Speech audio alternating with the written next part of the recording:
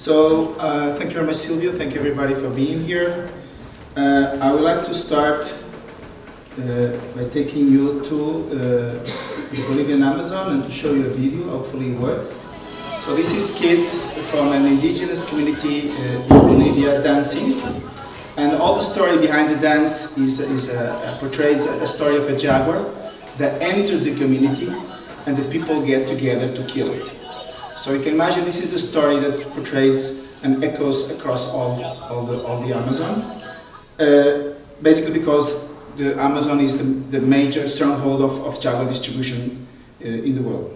So apart from this cowflict, let's say conflict with domestic animals, with jaguars, we also have this conflict between people and jaguars, but people that live in the forest. And these people that live in the forest depend on natural resources, like they hunt, they fish, also they collect some fruits or some nuts, like Brazil nut, like acai. And these are the communities that we work in Conservación Amazónica. And we want to understand what was the problem, what was the conflict, or the reason for the conflict with these communities, between these communities and the jaguar, and understand the consequences from both sides. So where do we work? We work in 3 areas.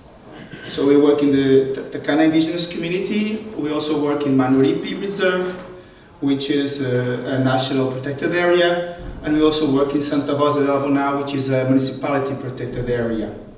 And these areas are very similar in terms of socio-ecological system, but they have some differences, especially in terms of some activities and also of composition of the communities. Santa Rosa de Albona has a lot of people coming from the Andes, so people that migrated from the Andean region, and also they have a lot or more small agriculture and agroforestry than the others.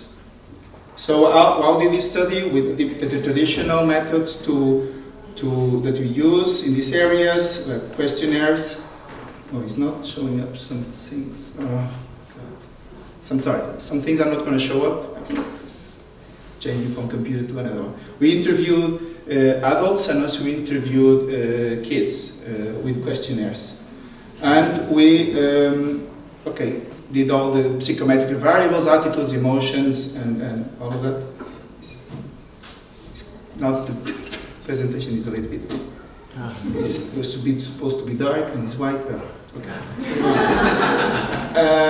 And we also tried to understand was there a correlation between different variables and if there was any one that was influencing another, and actually trying to understand what was the motive behind the jaguar killings. Okay? We also want to understand what were the differences between the different areas, if there was any difference, and sorry, this is so bad. And also if we can add up between the information from kids and from adults, and if we can understand, shed more light on the issue. So there's supposed to be a kid and the other there.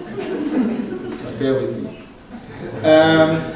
So we got a lot of results, a lot of data, but I'm going to share just a part of it. So on the left side is adults, and on the right side is kids, always. So we had, when we asked if anyone has been attacked by jaguars, like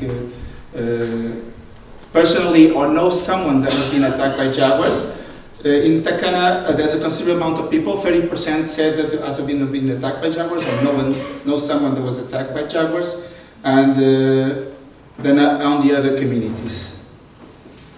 Also we asked feelings, what do they feel about jaguars, again, adults on the left, kids on the right. You see that kids have more negative feelings towards jaguars than adults. And in the adults, again, the kind of 2 indigenous community presented more negative feelings than the other ones. In terms of risk perception, or how people perceive that the jaguar is a threat, we see that the Tacana 2 again was the one that presented more perception of dangers, and the kids not so much.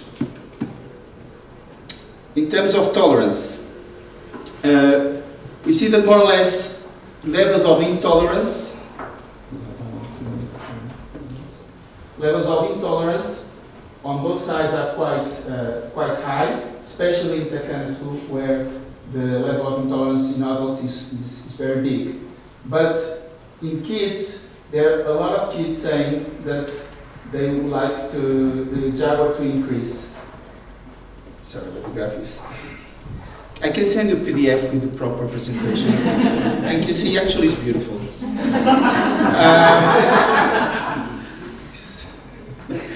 And then we also tested if some variables correlated with other ones. We want to know if the kids' experience or indirect experience, like when people told them about being attacked by jaguars, could influence what they feel and also what they think that the jaguar is a threat animal. And what we detected is that in the case of feelings not so much, but kids that heard more stories about people being attacked by jaguar feel that these attacks are more common, which is pretty straightforward. Damn. It looks like art.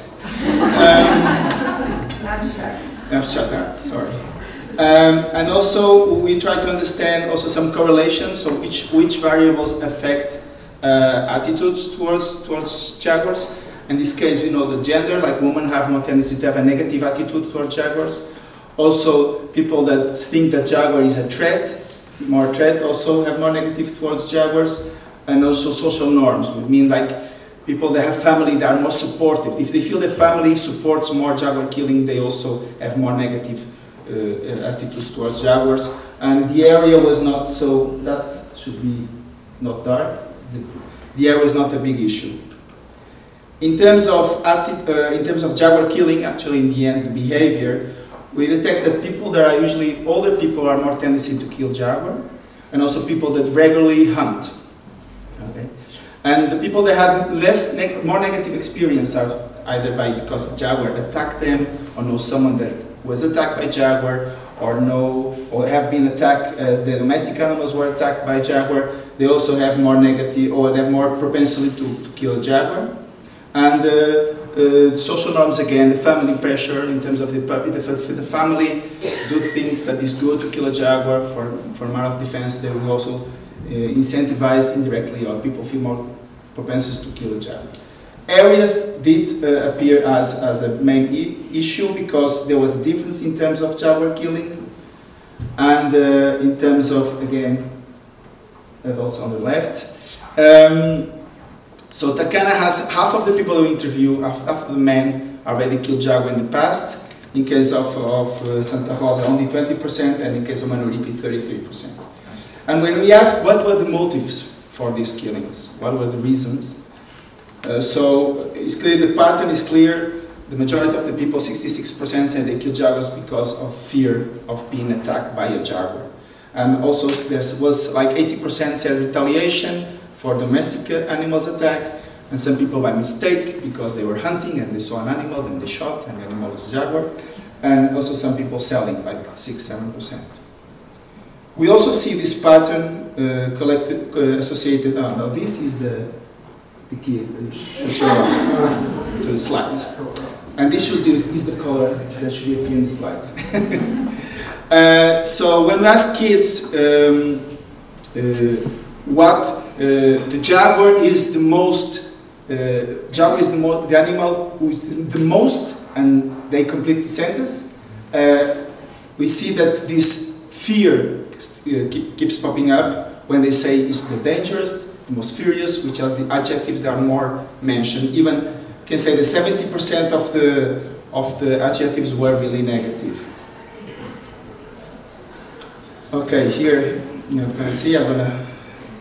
Okay, so the difference that we found collecting all this data from the regions, from the different areas, is that it's very related with the difference in socio-economic system.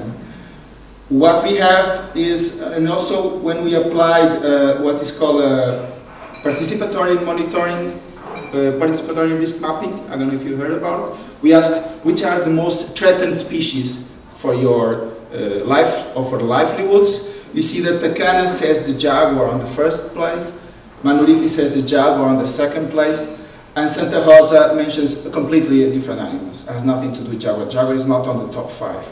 Even if you look at the animals they mention, which is the agouti, the peccary, and the macaw, are animals that are more related to damage to the agriculture or to even to the Brazilian nut recollection. And that's a big difference in terms of is associated to the difference in terms of social ecological system.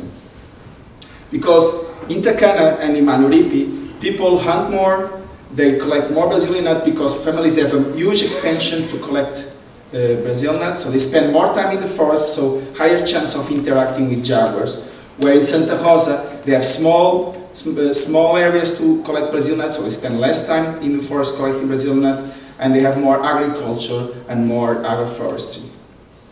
So we are working in solutions, trying to figure out solutions to improve the livelihoods, a little bit the approach that Amy and Professor Dave McDonald talked about. But there's one issue that we still cannot get our heads to find a solution. We really don't know what to do and how to revert it, which is the main cause of jaguar killing, which is fear. How can we solve fear? How can we diminish fear?